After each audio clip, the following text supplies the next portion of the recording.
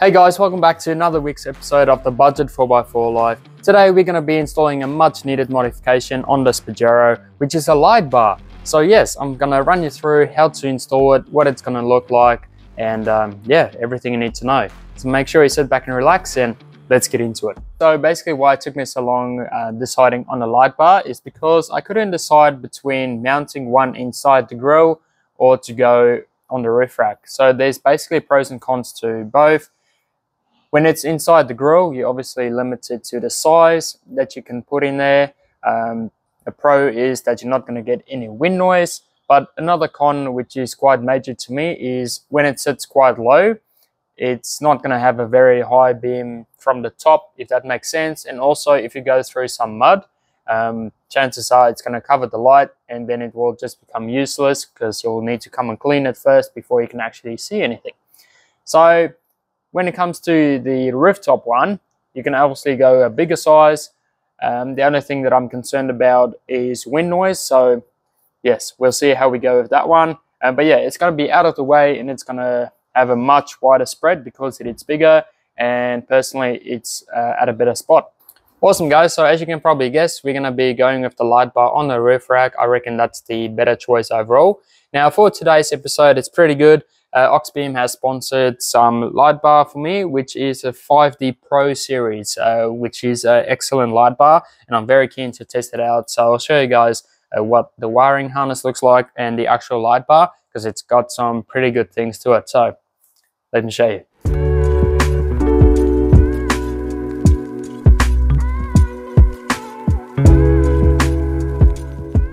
Alrighty, so here's what you get in the box. So first up is your actual wiring harness that comes with a relay and a switch.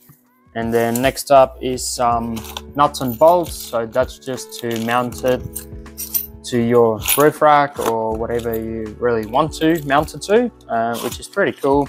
There's quite a few different sort of brackets. So that means it's quite universal to how you want to mount your light bar, which is very, very nice and well thought of.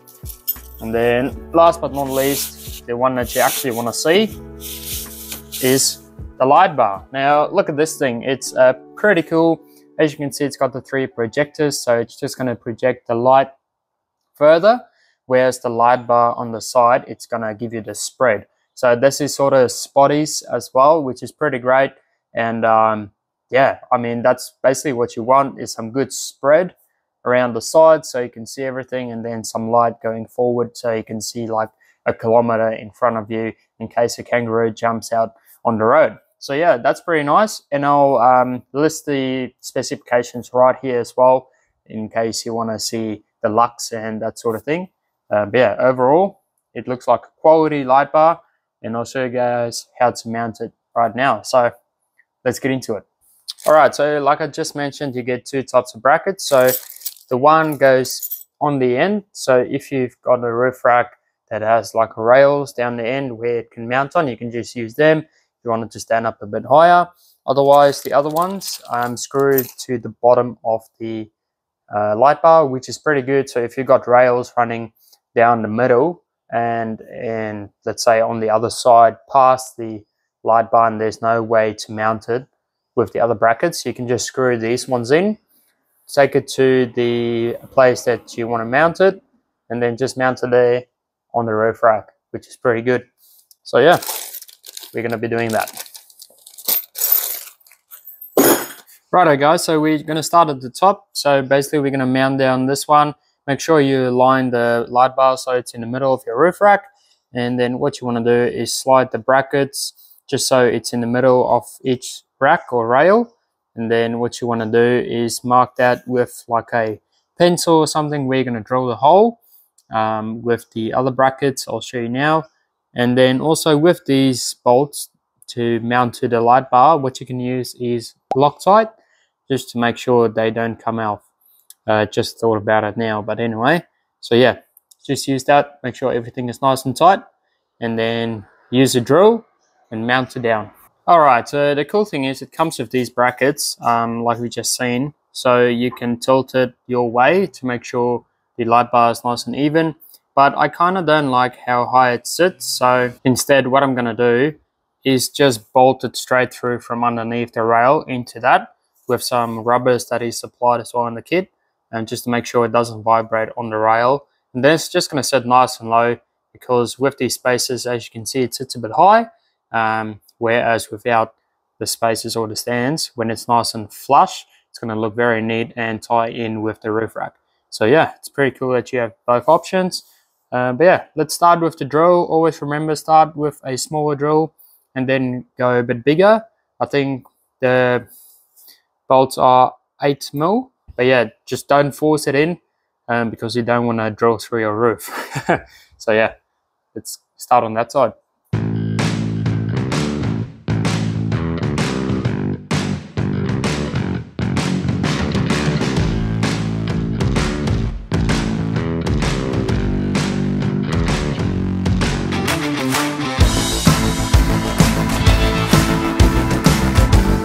Righto guys, so once you have bolted down your LED bar, just make sure it's nice and tight, all the bolts are nice and tight, and the actual bar is nice and steady.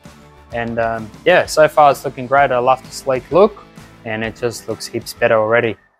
Alright, so moving now to the side. So as you can see, we need to tuck away this one over here. And the other reason as well is because this light bar is not really designed to be on the roof. It's mainly like on the bull bar, that sort of thing. The actual wiring is not very long. So what we're going to do is actually cut that bit, and then we're also going to extend the wiring just so it runs into the engine bay. And the other reason as well is because I don't want this big knob on the windscreen, and yeah, because that's not going to look very nice. In addition to that, we're also going to be using the STEDI wiring concealer. So basically how this works is, this is what it looks like. Awesome. So you're basically just going to put this alongside your windscreen, and then as you do that, you can actually you know, hide all your wires. So it's just very nice and sleek if you want to grab that as well. You know, it's just not going to expose any wires in case you extend something, which is pretty good. So I'll show you guys what that looks like. But yeah, for now, let's cut that wire, extend it, and then we'll put this one on.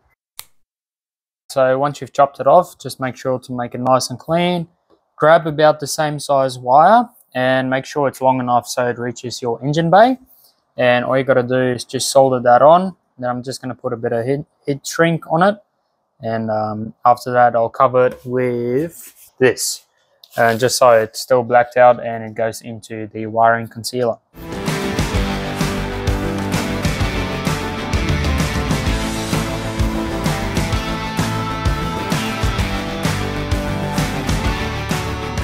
Alright guys, so basically after that process, what you want to do is put your wires inside the wiring concealer and make sure to clean the surface area where it's going to stick to the glass very nice. So with a glass cleaner and some microfiber towel.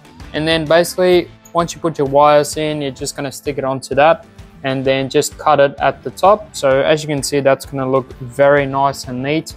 And then up the top you can see I've used some black tubing, so that's all going to look very nice and neat as well. Make sure not to cut it too short, just so it all looks factory. But yeah, let's get into that. The wiring concealer can definitely be a pain in the bum to do, but just make sure you take your time, and it also takes some patience to do perfectly. But as you can see, the end result looks amazing, and I'm pretty stoked with how it looks.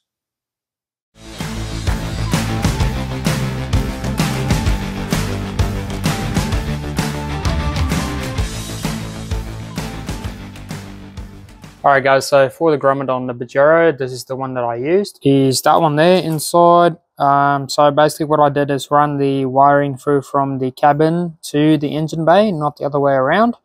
So that's nice and sealed as well. Just undo that bolt and the other one and get the wiring through, which will be fine. And then let me show you on the inside. So that's the grommet right there. So as you can see, the wiring has come through. Just lead it through to the other side and it should come out right there. So yeah, let's do the switch and then we can test if it actually works. Alright guys, so last but not least, we are doing the switch. Now it does come with this sort of switch, but I'm not a massive fan of how it looks. So I went out and bought one from Nava.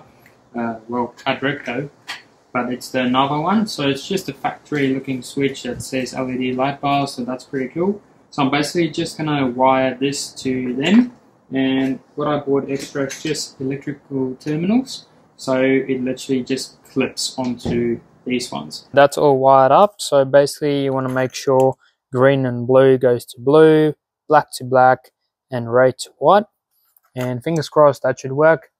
Let's hook up the battery, see if everything works first, and then we can put everything back together.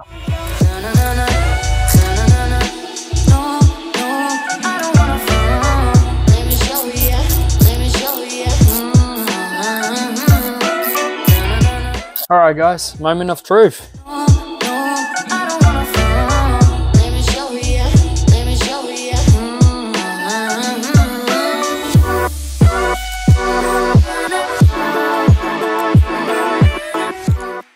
At last, just make sure you make your wires as neatly as possible and also mount your relay in a safe spot. The factory switch looks very neat, as you can see, and I'm very stoked with the overall outcome of the light bar, and I reckon it looks the goods.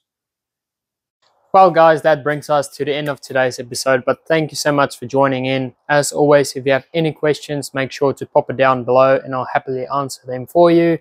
Alternatively, you can also buy a harness that connects up to your headlights, so the light bar goes on when your high beams are on. At the moment, it's just on a switch, so if you tap it on, it's going on. If you tap it off, it's going off. Doesn't matter whether the car is on or not. Also, I'd like to say a massive thank you to Auxbeam for sponsoring this video.